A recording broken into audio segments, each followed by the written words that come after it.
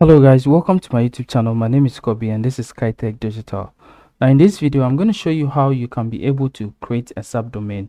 So I've created this video before, but then I've realized that nowadays the Namecheap cPanel has changed. Okay, a lot of features and a lot of things have changed over there.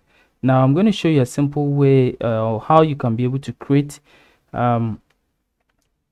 a subdomain for your domain that you are using. So when you have domains, you can create a lot of subdomains and then install WordPress on it, and that is what we're going to do.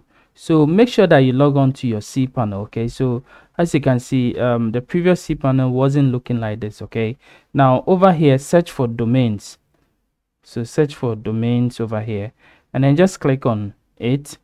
Now we are going to use this page to create our subdomain. So you see all your domains over here. Okay, so we want to create a subdomain on this particular domain. Okay, so what I'm going to do is I'm just going to go and then see how the page looks like, the website that I want to create, and then be sure now copy the link over there, come over here, and then I'm going to click on this one which says create a domain. Now remember, it says create a domain, but you can use it to also create a subdomain. Okay, so don't get confused.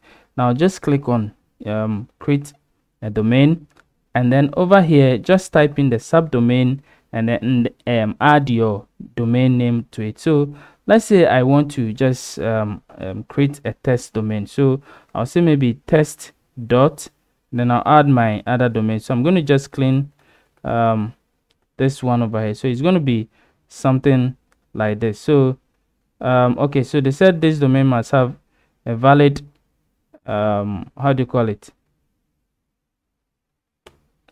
Yeah, so basically that is it. So okay, so it is working now. So I think I didn't have to just add a slash to it, so it is going to be something like this. So test.online digital store .xyz, and that is the subdomain that I'm going to create. So if you want to just let this subdomain share the same root folder, you can click over here, but if not, you can also change your specific directory where you want these files to be, the domains or the website files to be in. So you can check it over here. Now don't just do anything after it, automatically this one will fill for you.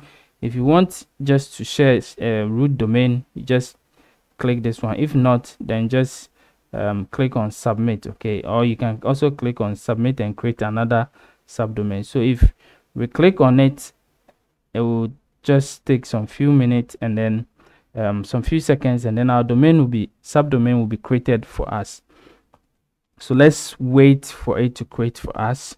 Okay guys, so as you can see over here, our subdomain has been created. Okay, so it says what you have successfully created the new test.online.xyz domain with your domain root of this particular one. So, and that is how you can be able to create your own subdomain from your cPanel. So I hope this video helps you to be able to learn how to create. So thank you for watching this video. See you in the next video. Bye bye.